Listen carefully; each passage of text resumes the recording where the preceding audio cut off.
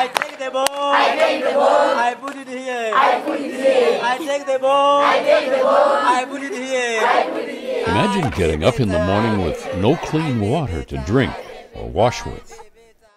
What if you had to walk a kilometer or more to get your water, and even then it wasn't clean?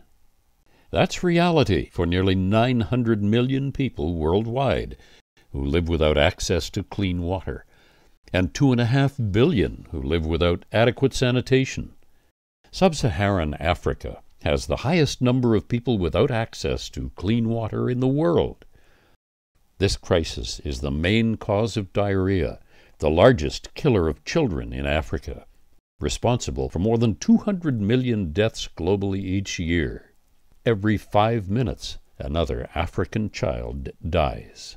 Gender inequality is evident. For families with no home source of water, it's usually women and girls who go to collect the drinking water. This can involve several hours of walking and carrying water every day, reducing time available for child care, household tasks, and other productive activity, and keeping children from attending school.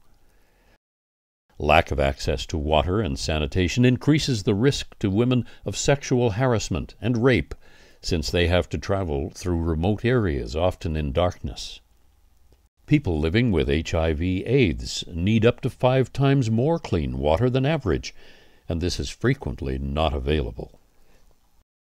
Drilling boreholes is one possible solution, but it is quite expensive, often fraught with maintenance problems, and usually not available for those living in remote areas.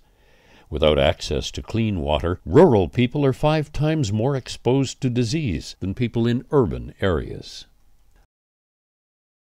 The Malawi Water Project mandate is designed to reduce these problems in a unique, sustainable manner.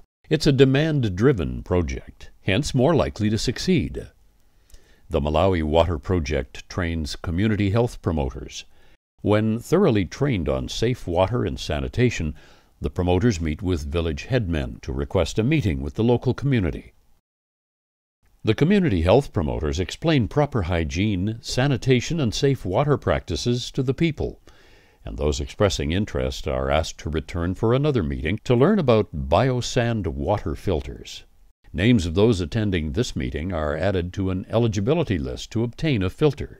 The recipient is expected to contribute in some form through some financial contribution or by participating in the filter construction process.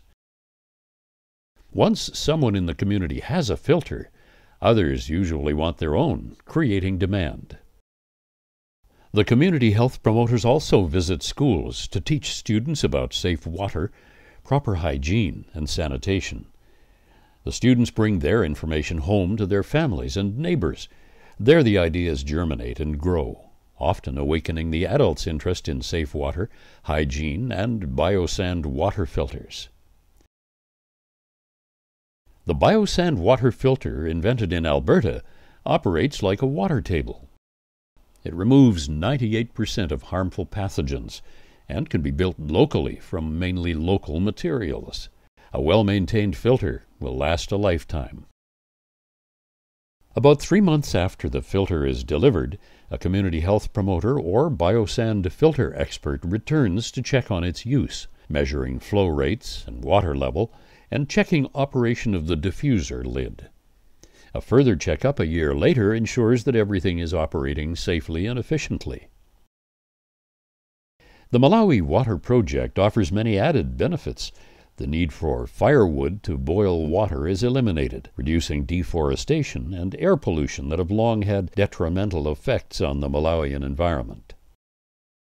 The water in the filter is cold, an important selling point where electricity is scarce. Building the biosand water filters and teaching proper hygiene and sanitation practices provides employment in a country with staggering unemployment rates. The ultimate goal is to empower the people of Malawi to provide a sustainable, safe, and healthy environment in which to raise their families for generations to come. The Malawi Water Project needs funding, create steel molds for the biosand water filters, and for raw materials, transportation of materials and filters, and wages for those who construct the filters. The key ingredients of knowledge and training are provided with generous support from the Center for Affordable Water and Sanitation. For more complete information on the Malawi Water Project, visit our website, malawiwaterproject.com. Your help is essential to make this work. We are truly grateful for your support.